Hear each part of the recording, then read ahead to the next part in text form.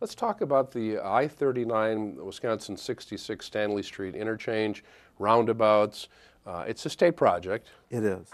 The Department of Transportation currently is working through a pretty significant initiative to update the I-39 corridor. And for us, that means some of our interchanges in the community.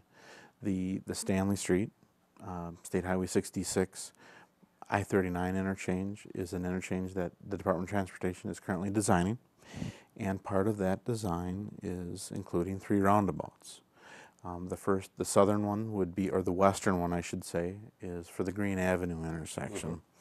That intersection has always been a challenge given the size of the intersection to safely get through there. So there's a roundabout scheduled for that location, and then there will also be roundabouts where you would typically get on and off the interstate.